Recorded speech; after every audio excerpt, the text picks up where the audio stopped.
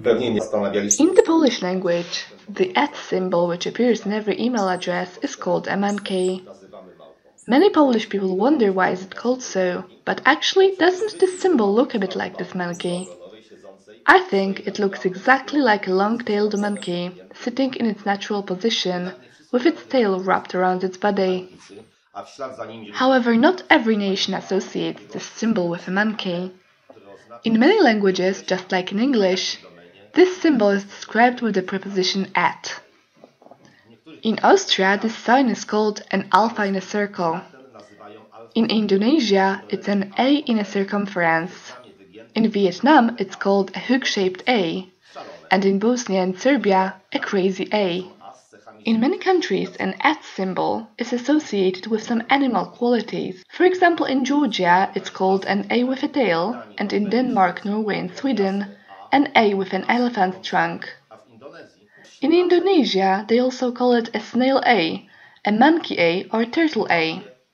In Sweden, it's also called an elephant's ear or a cat's foot. In Denmark and Norway, it's got the name pig's tail. In Finland, cat's tail or simply meow meow. Polish people living in the USA happen to call it a kitten. The name monkey's tail is used in Switzerland, Netherlands, Germany, Luxembourg, Romania and South African Republic. In France, Italy and Belarus it's called a snail, and in Korea they use the name of a sea snail, which is a local snack. In Russia, Uzbekistan and Kyrgyzstan, it's a dog or a doggy, and in Armenia, a puppy. Hungarians call it a worm or a larva. Chinese people use the name little mouse. Greeks call it a duckling. There are also nations with choose names of dishes. Norwegians, for instance, call it a twisted twirl.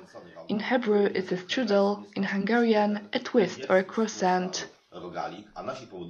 Czechs and Slovakians call the @ symbol with their name for a wrapped marinated herring.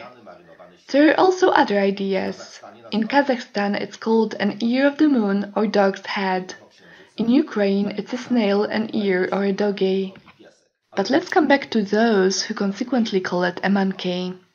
Apart from the Polish people, there are also Slovenians, Macedonians, Croatians and Germans. In fact, Germans have gone farther and they use a name of a specific species of monkeys, Atelinae, also known as spider monkeys. So, what do you think? Which name is the most appropriate name for the internet @ symbol? Doesn't this monkey look exactly like it? This is a very small South American monkey called a squirrel monkey. However, all long-tailed monkeys rest and sleep in a similar hunched position, wrapped in their tails.